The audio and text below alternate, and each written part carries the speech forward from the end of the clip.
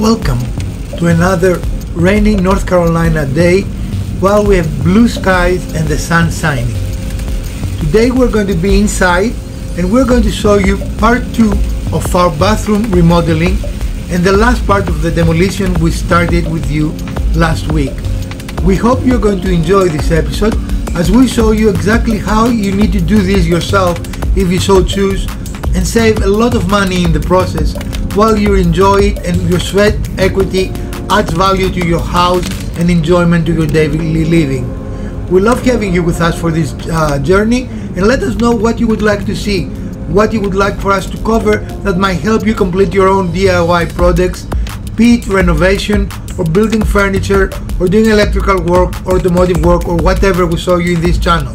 We're going to be very happy to accommodate you, so leave us a moment below and let's start interacting. Thank you. Good morning, evening, afternoon, whatever time you're watching our video, and welcome to the Urban Homesteading channel and to our new bathroom. Here is our brand new vanity. How you like the size? We said we're going to make it look bigger, right? I mean, that looks a much bigger bathroom, doesn't it? Yeah. Clearly we're joking. Of course, this is not our bathroom, but this is our vanity was delivered, and this is going to go to our remodel. So wanted to start with that. And if you would like to know how we did that, stick around. This is going to be a very fun episode.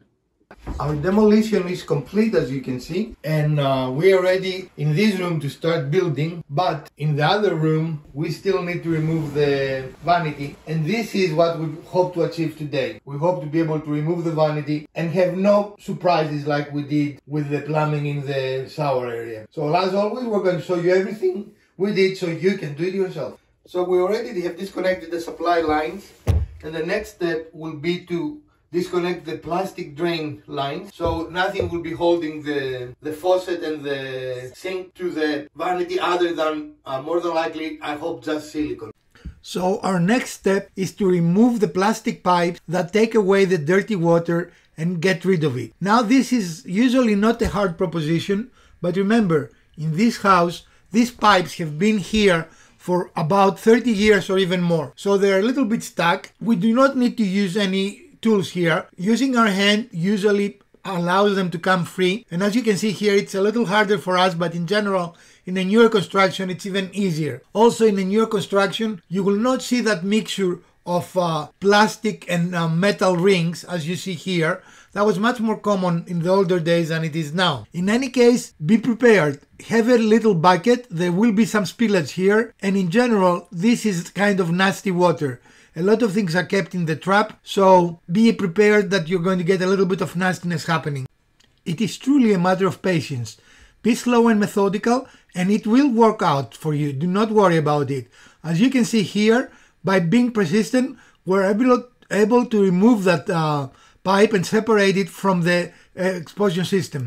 These pipes may allow sewer gases to escape into your house, so unless you're able to immediately cap them, it is very important that you're going to put a rag or some other substance to close them, and also a Ziploc bag secured by a rubber band that will allow your house to not be exposed to sewer gases, as you see us doing here. Now, if you can immediately put the new pipes on and close the system, this is not necessary, but in the vast majority of the cases, this is something that you're going to have to do in order to ensure that no sewer gases escape into your living space. It is a fairly simple and straightforward process that must be done. Having separated all the plumbing from the sink and from the faucet, it is now to remove the sink from the rest of the cabinet. In most cases, when the sink sits on top of the cabinet, like you see here, it is usually only adhered to the cabinet using some silicone, and what you're seeing us doing here using the 5-in-1 tool is break that silicone seal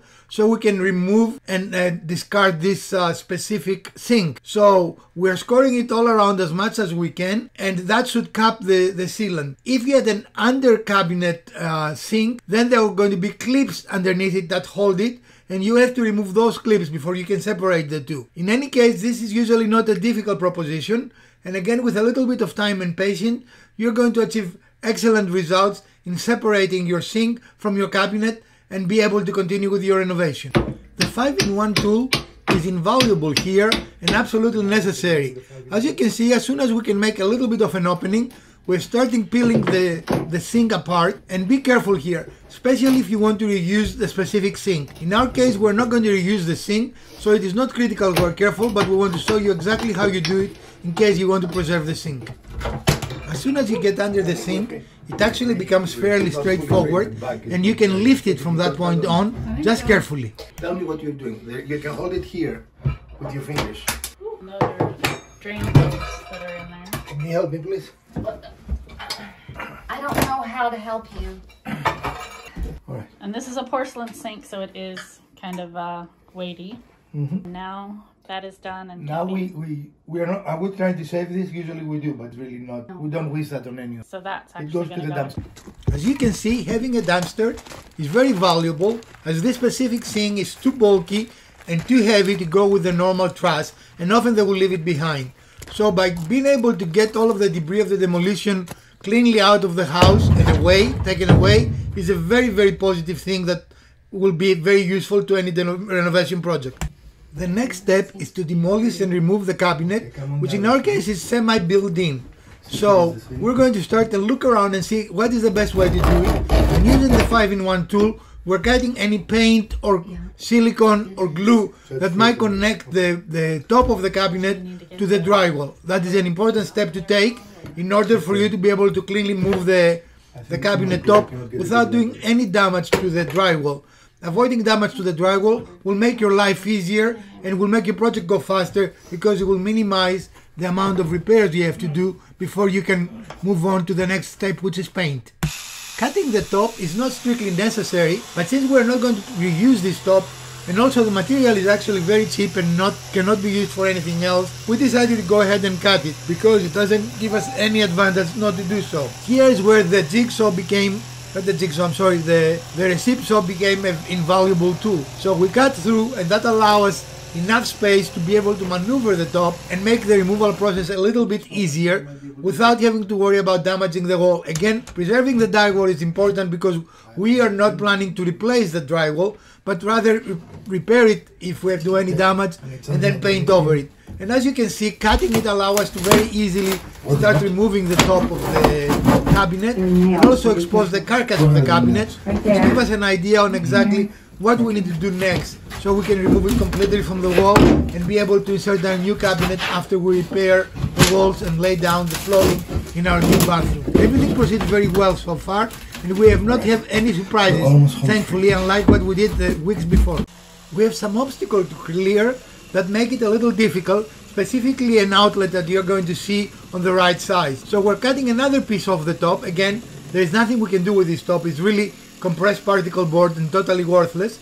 But by cutting it through will allow us a little more space to manipulate the top and easily remove it without having to worry at all about any additional damage. So we did cut it, as you can see here, and we tried to remove it, but unfortunately we had a little more work to do. It was not really hard. We just have to manipulate it, but I did not want to touch and damage that receptacle that you kind of see in the corner. A relief cut here will make it easier to remove the top, and that's what we're doing. And this tool was a tool that we purchased at $79 additional cost because our original oscillating tool was simply not strong enough. Big job. It was overheating and it was very, very slow in the cut. By cutting a relief here will allow this weak point to become even weaker, and so we'll be able to break off the top with ease without having to worry about any damage. You say, I don't think I can get this, and then it just disintegrates. Horrible quality. It's all particle board. So we were going to get a different oscillating blade to cut through that, and then Professor here got impatient because that never happens. Sorry. And we destroyed it. So there you go. So now we are just going to work on deconstructing the box. So we may not need to construct. What we have discovered is that there are nails. We've just used a couple hold plate here. And so we're going to try to take a pry bar to get under there with the nails and hope slide out without us having. There's one final piece of a backsplash. We're coming off the wall here. Able to get this pry bar underneath it.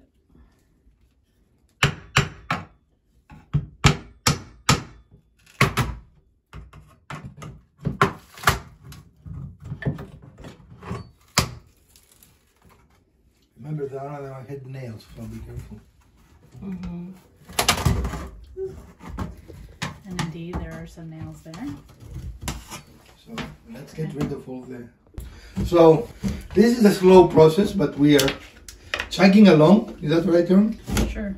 What's the English one? There's a channel I've been watching that they do crack on. That's what it is. That's not Australian? No, he's English. It's crack on. British dude? Yeah. It's a very cool channel where they've been, I think it's called the Pethericks. They've been rehabilitating an old convent and also a chateau.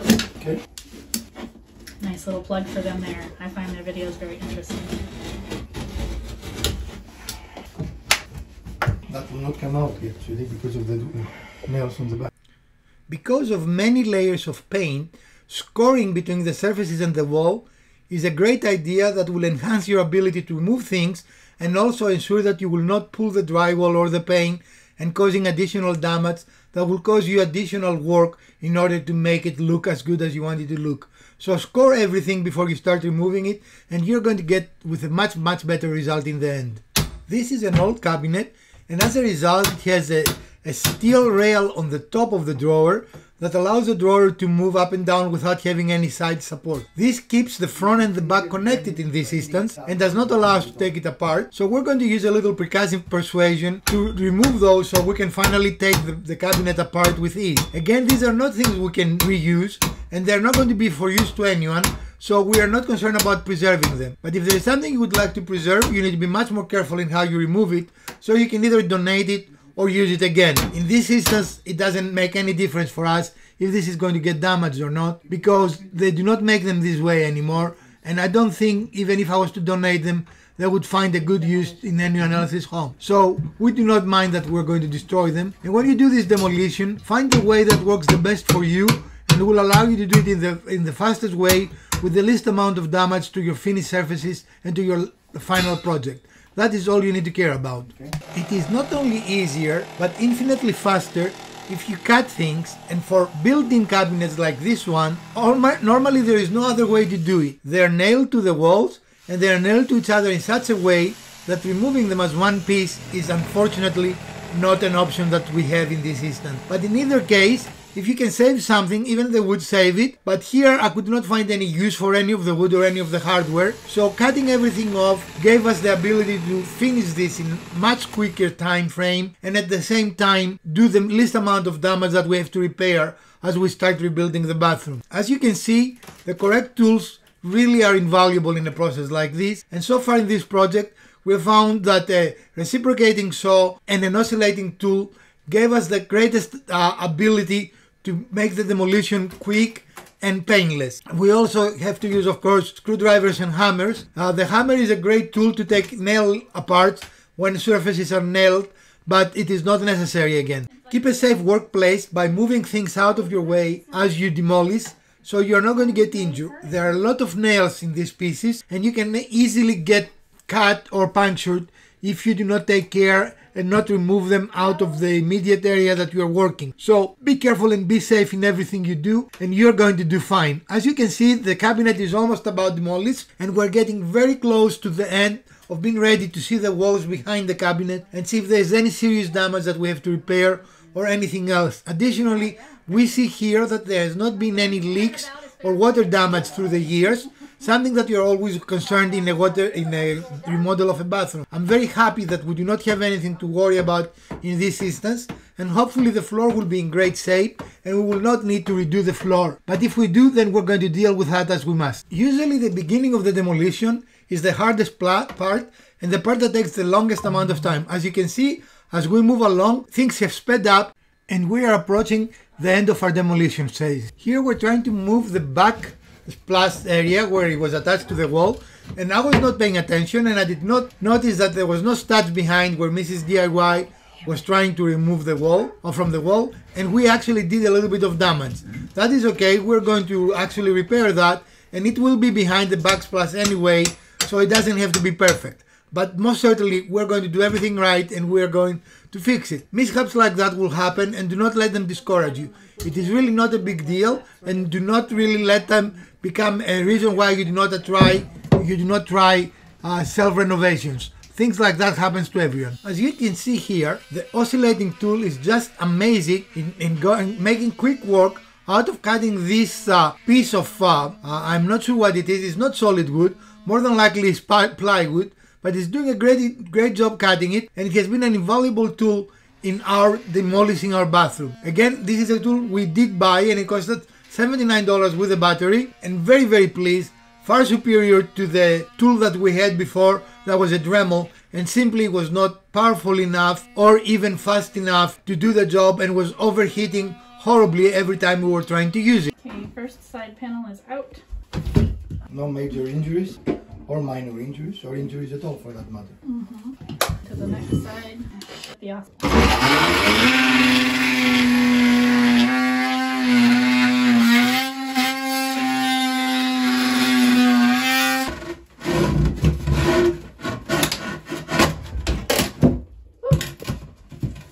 It was a twofer.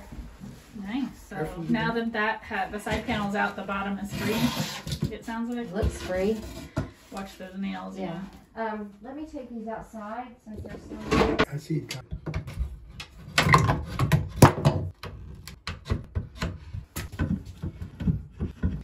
So where the nails are is actually where the stud leverage this a little bit better.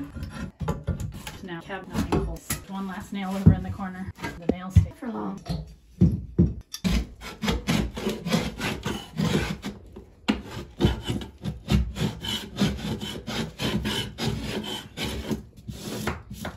And the 5-in-1 tool is earning its keep today.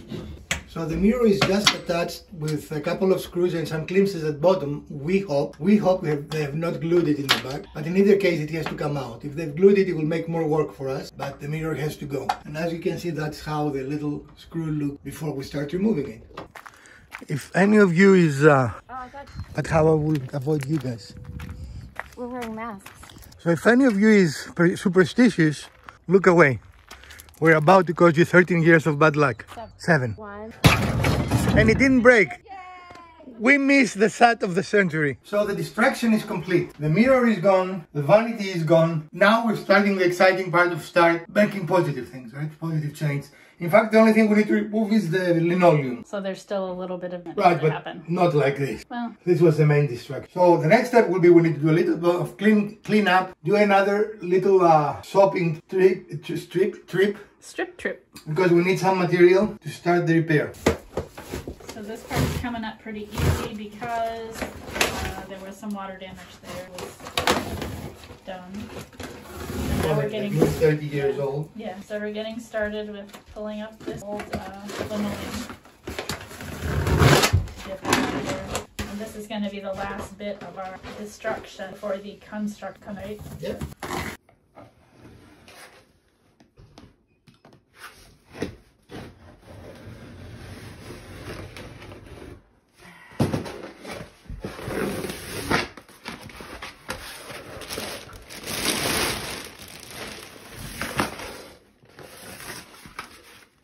And now we're officially done with the demolition. The linoleum is gone. Mrs. DIY took care of that. And the exciting part can finally begin. And this is for real this time, because we said that previous segment too. For reals? For real. Okay. Mrs. DIY, Yes. what was the most challenging linoleum removal? Probably in the closet. Okay. Where it didn't receive a lot of traffic, so it was very intact, and the trim was a bear as well. Excellent. So overall, because of the age of the linoleum, it was reasonably easy to remove though. That's one plus, right? The glue had deteriorated enough that we could pull it off with the exception of some spots, right? And we use a tool that we really like. We're not really sponsored by that. And how did you enjoy this, Mrs. DIY? It's effective. This is designed, you see it says floor. This is designed to remove linoleum and carpet, and it has a nice hook, and that allows you to do it easier than a normal straight knife. And Mrs. DIY gave it run for its money because she bent it. I That's meant all right. it. Yeah. She meant it. So now we need to do like a run to the store to buy some more supplies to start hopefully rebuilding what we took apart. So the last thing we have to do before we go to the store is actually measure the thickness of the subfloor, because there was no subfloor in the under the surround. And the way we do that, Like 1 inch. that's a full inch. Really? Try it in a couple of spots and make sure it's consistent. It's not swollen. It's as flat as it can go. Yeah. A bit of damage on the subfloor, and we're going to remove what looks like a couple of 3 inches, right? Yeah. And we're just marking it to make a straight line. We're going to use our oscillating tool to cut this piece off. You want that as straight as possible because the new subfloor is going to butt to it. I'm a little surprised that for the age for the house they used OSB here. It really should be plywood or, I'm sorry, not OSB, particle board. It really should be OSB or... The oscillating tool is the absolutely perfect tool to remove layers of flooring and separate them from each other. We would not have been able to do it with our old tool because it would have overheated in about the 10th of the time we needed to use the tool. You can plunge cut through it, and then when you put it at an angle, you can make very quick cuts and very quick progress. This took but a few minutes, and while you can do it with a circular saw, the potential for damaging the part of the floor you don't want to damage is much higher with a circular saw than it is with the oscillating tool. It is an invaluable tool to have, and we're going to use it again when we're laying tile because we're going to have to trim the trim around the doors in order for the tile to feel flush underneath it. So, very well used tool for us. Make sure you go deep enough, and also one of the cool things about this tool is that you can change direction and can cut as easily, and you can reach even very tight corners. Now once we were done, we tried to remove the piece, but it had a little bit of damage because it got wet. This is where our old shower ended. So it started falling apart and we need to make a nice little cleaner cut from it. The black substance you're going to start seeing here is actually tar paper, very similar to what we still use on roofs under shingles to protect them from moisture, protect the underlayment from moisture. That was very commonly used in bathrooms in the past, but today we have replaced that with plastic membranes that do a much better job. In any case, we're going to leave it under the part of the floor that we're going to tile over, but we are replacing the other part of the floor with with plastic membrane that will make it watertight, will avoid any additional damage below. In all honesty, it did a great job. While you can see a lot of water damage here in that piece of wood we removed, anything underneath remained dry and it's very structurally sound. So even though primitive in construct, it did meet its purpose and it did not allow any more damage below it from water. And the reason we had a little bit water intrusion in this area is because it was towards the edge of our surround shower and the bottom was leaking somewhere because it was not very well sealed. But other than that, I was been very surprised how well this bathroom has held on for after 30 years of usage in a very, very wet area. And I can see that, I wouldn't say they were doing it better the old days, but they did know what they were doing, even without having the very modern and cooler advancements in understanding how to waterproof things and how to do things. So we're done cutting the previous subfloor, and now we're going to be ready to bring our new subfloor and put it down. So the next step is coming up. So today we accomplished quite a lot. We cleared the floors from the vinyl, no, it's called, vinyl, right? Vinyl, linoleum, whatever. Flooring. Plastic floor. And we're getting ready to start tiling. We removed the vanity from here, which was the main goal for the day. And the mirror. And the mirror. And while you were not looking, last week we finished we redid the plumbing. So now we are ready to start putting things back together. So we're back from the store, and we're going to stop for this episode here. We have all the supplies we need, minus a couple of things that are coming through the mail to complete our project. But in the meantime, Mrs. DIY Elpida, how was this the end of the demolition, part of demolition? What did we learn?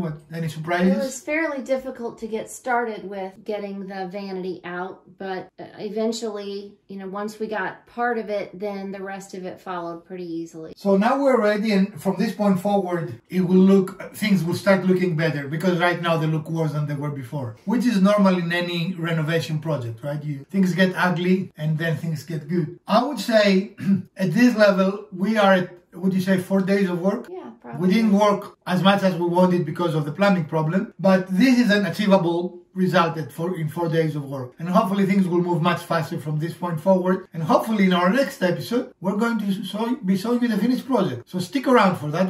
We're very excited about it. From Professor DIY, Mrs. DIY and Elpida, let's build something together.